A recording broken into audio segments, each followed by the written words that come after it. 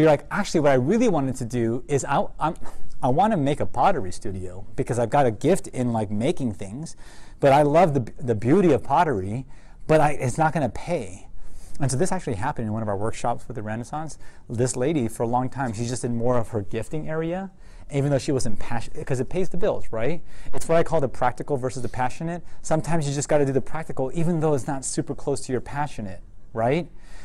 Later on in life, the practical and the passionate have a much more overlap, and that's a great place to be, right? So I mean, I want to just point to, within my world, like Os Guinness is like someone who is fully within his passionate and his gifting, but it actually helps him sustain too, because he gets paid decently to speak and so on and so forth.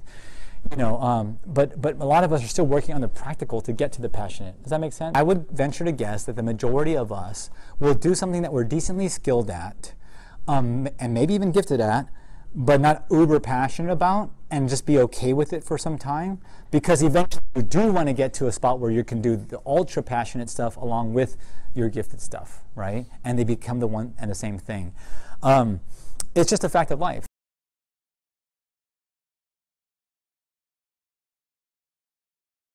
I like to alliterate, right? But I want to say, generally speaking, our 20s and our 30s are for tilling.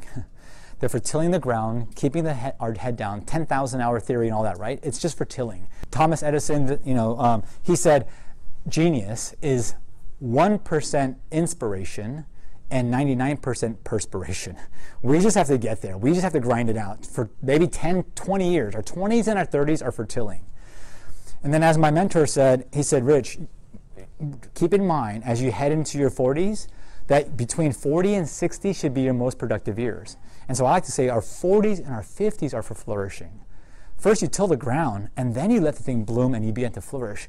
So many of us want to get quickly over to flourishing and crushing it and whatever, but we forget that everyone we look at on YouTube or wherever, they've tilled it, right? They've tilled the ground for 10, 15, 20 years, and now they're 40, but all we see is the final cut. And then we go, oh, Michael Phelps, he just swam and it took him 60 seconds. Let me just try. And you've seen those, those Facebook things where like you're all inspired and you put on the, swimming cap and you dive and it's like doesn't look anything like it. You know what I'm saying? Like expectation reality thing. But like we're all so quickly getting over to wanting to crush it and flourish, but we forget that 20s and 30s are for tilling, 40s and 50s are for flourishing, and then I like to say is 60s and 70s are for sowing, meaning you mentor, you sow back into the generation who are 20s and 30s. And that's why, by the way, mentoring is so crucially important to everything we're doing here. I actually think you would save a lot of time and heartache if you would stop hanging around with each other. I'm just going to say it like that, right? And then find someone who's 20 years older than you and just like pick their brain and just buy them coffee, and then if it's me, a steak dinner is nice too. No, I'm just kidding. Like find a mentor and hang out with them. Just this weekend, I was hanging out with my great uncle who's 80 years old, and I was like soaking it up. Like at your age, I was like, I don't even know anyone who's 80 years old, and they probably smell funny, like whatever, right? Like I'm not trying to, but as I get older, I'm realizing, wait a second, I have so much to learn in advance by these folks that just a 30-minute conversation is more than like 30 months of like, oh man, what's my calling? You get the idea? So save yourself a lot of heartache and time by figuring out mentorship. Why do I say stop hanging out with, of course, hang out with each other, but your buddy who's also 22 and like, like your peer, oftentimes can't see things in you that a 40-year-old can see very well, because they're like, wait, I lived that life, and I remember I thought it was this, but it wasn't, and I see you just, you know what I'm saying? Or like, hey, my niece is 30, and she thought blah, blah, blah, and I see her in you or whatever, and I can tell you, I can save you some time, let's redirect. So your mentors can give you some wisdom, and so Christian community is not supposed to be just horizontal, it's supposed to be vertical too, if that makes sense. So that you got to have these people speaking in. Yeah, Josh. So when you were just describing like how most of us, yeah, that's a good question. The short answer is we live in a fallen world, so things aren't ideal. Therefore, the Apostle Paul had to literally make tents. Does that make sense? Like if there was an apostle firm hiring, like he would be the first, you know what I'm saying? Like that's great. He'd be paid for being an apostle, and so he didn't have to make tents. But a lot of us will have to make tents, and that'll be our day job literally for 10, 20 years. But who knows, maybe as a result of carefully discerning, listening prayer, which we'll do here just a bit, mentorship, and some of this content, maybe you'll get there sooner rather than later. And so, does that make sense? You'll be able to get closer to the central part rather than having to wait 20 years to figure out, oh, that's what I'm also quite gifted and passionate about. I can get there earlier. Yeah. I feel like there's a structure that feeds it. Yes, okay, the educational choices. Okay, good. Yes. The answer is this, and again, I lean on my mentor a lot, and this is, I'm just trying to embody for you guys why mentorship is so important. Os Guinness was in our podcast interview, and they asked him, give us your most profound piece you can on calling. And he says, let's just be very practical, he says, right? He says, why don't we talk to people about calling, not when they're 26, went to college, finished grad school, and now like, what do I do with my life?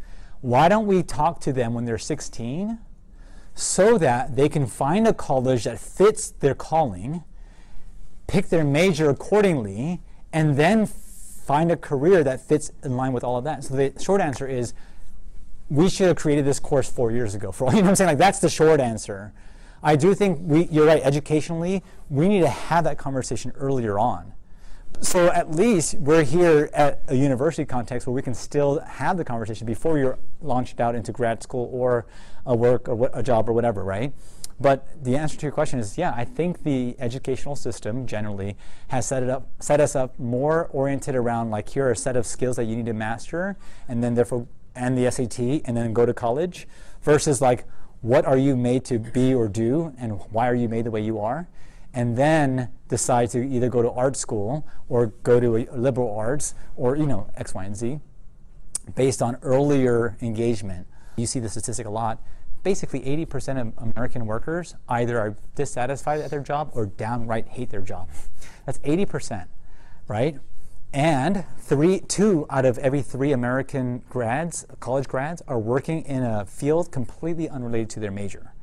Right? So 67% are like, why did I go to college? And then 80% are like, why am I at this job?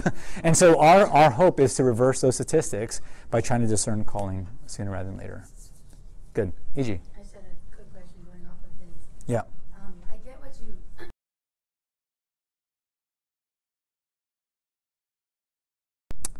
It's tough. I think because we live in the world that we do and we have to make tents, maybe that's tent making for them for a while they're quote-unquote side hustle, right? I mean, to use an odd term within a Christian university context, but their hustle might be, right? Like, it might be, like, I've got to do things to eventually make a sliding scale where I can work myself out of this it pays well, to this is my passion, and now I can live fully alive for Christ. There's a sliding scale, and you got to be thoughtful, and mentors can help with that and so forth.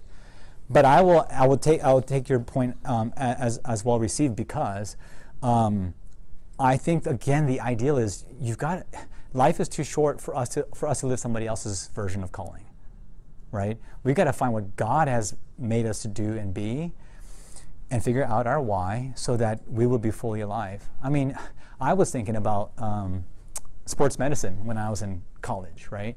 And I was semi-passionate about it because I was like, oh, I get to work with the Lakers or something like that.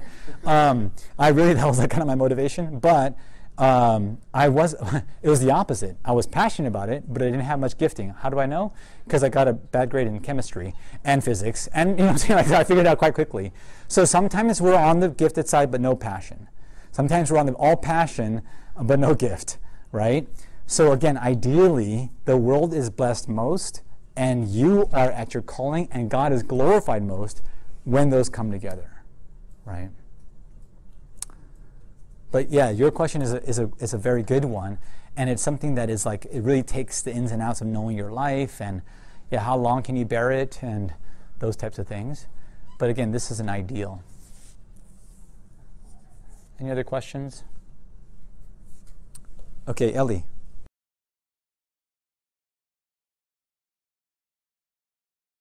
So Celeste Headley, let's go back to that TED Talk, right? Celeste Headley says, I'm an NPR radio broadcaster and an opera singer.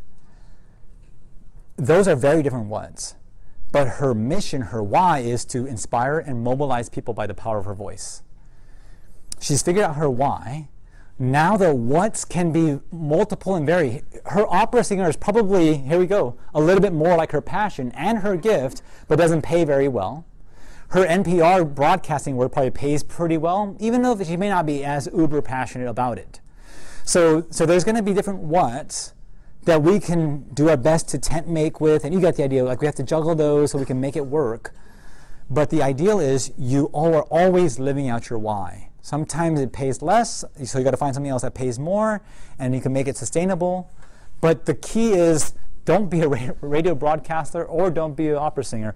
Figure out why you want to inspire people by the power of your voice. Figure out what your why is. And then your what's will be a lot more discernible, right? So again, my thing is to bridge the church and the academy with theology. And they're like, hey, we'll pay you a lot. I won't do it because it's not within my why, right? So it's easy for me to reject or accept speaking engagements based on my why, right? Every time. I'll give you one last story. Again, it was with Oz. We were in Oxford. I was heading back my last lunch with him. He took me out. He was like, Rich, as you head back to Orange County, you're going to graduate with your doctorate. You're going to have a lot of opportunities coming your way, right? And I was like, I'm getting a DPhil in theology. I don't think I'm going to have a lot of opportunities coming my way, right? But he goes, as you have these opportunities come, he said, listen, I don't think I'll ever forget. He said, be sure to be able to say no to the ones that aren't central to your calling, your why. But once you have your why, you can quickly discern whether these things are central or not. And so, sure enough, actually, within a few months, I was offered a couple different jobs as a pastor, actually, to join a few churches. But I believe my work is to bridge the church and the academy, not to be a senior or not to be on pastoral staff per se. Does that make sense? I want to do the bridging work. I want to stay 1 foot in the church, 1 foot in the academy, bring good theological thinking into the church, and you get the idea, right? So I need to play that middle space. And that's why when I heard Oz's voice in my mind, I thought, these are great. And by the way, financially, it could have very much helped my situation a lot right after my doctorate, right? I was in a pretty tough financial situation. But I did my best as I could to resist any opportunities, even those good ones of being a pastor, right? Because it wasn't central to my why. But the only way you're going to be able to do that wisely is if you know your why, right? That's crucial. When you drive around town and you see a Wahoo, so when I actually ran a clothing business too, and then whenever I see someone wearing my shirt, I was like, oh, that's really cool. Yeah, you know? So I was gonna ask you, like, yeah, how does that feel? And then, like, how do you, like, not let it get to your head, you know? So, because that's an amazing feeling, absolutely. You know? So the best feeling I've had about Wahoos was, I went to Japan to see the Wahoos in Japan, and I flew out there, and I'm waiting in line like everybody else, and you see your menu being ordered in a different language. It's just mind blowing. Like it's like you're hearing the Japanese love saying number 2, and you're like, oh, dude, this is so awesome. You go up there, and the kids all want to take pictures with you. You're like, dude, this is so awesome. And the reason why it has not gotten in my head, actually, it's an embarrassing story, is because there was a point in my life where I thought it was like, all my friends got in my mind, like, dude, you're the Wahoos guy. You can't be driving a Ford Ranger. You can't be doing this. You can't. The Wahoos guy should be driving a nice car. And I said, you're right. So I bought myself a nice, expensive car. And I made a fool out of myself because I went to a winery. I wanted to buy an expensive bottle of wine. I just had this thing is so stuck in my head because I go, do you know who I am? I actually said those words out loud to this guy. It was, give me that bottle and a case of that, and I can do this. And then they gave me my bill, and I went, oh my God, what have I done? Now I have to go out to the car and explain to my wife, what'd you do? I'm like, well, he wasn't going to sell me that bottle, so I actually bought another case, and she's like, oh my God, and she's like, go back in there and apologize, and you're nobody. And you're like, oh, I went in there and apologized. The guy was so cool. He goes, bring the wine back inside. We'll ship it to your house, and why don't you drink this tonight? And I'm like, I'm really sorry. I apologize. Then, one time I'm drinking, having a cocktail with friends, and I'm trying to show off again, and they're like, dude, you're the same idiot from high school. You don't have to. So when you have good friends that tell you the truth, or family members that tell you the truth, you're always going to be grounded. There's going to be little moments where you get away and you think you're so cool, but then they bring you right back to come back, come back here to reality. So I'm totally blessed. I have an amazing family and structure and amazing friends that keep me grounded. Wow, praise God for that. Yeah, That's thank cool. God. Yeah.